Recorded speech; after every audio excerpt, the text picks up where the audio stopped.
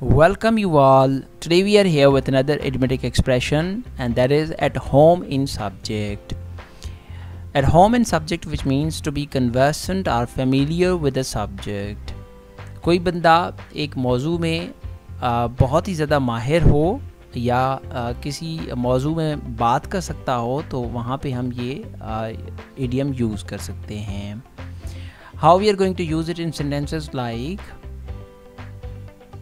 a discussion arose about the moral teachings of Socrates, but only one student in the class was at home in the subject.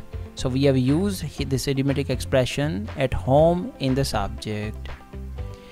Here is another situation, and it is in interrogative form. Are you at home in mathematics? We could use like this in the sentence.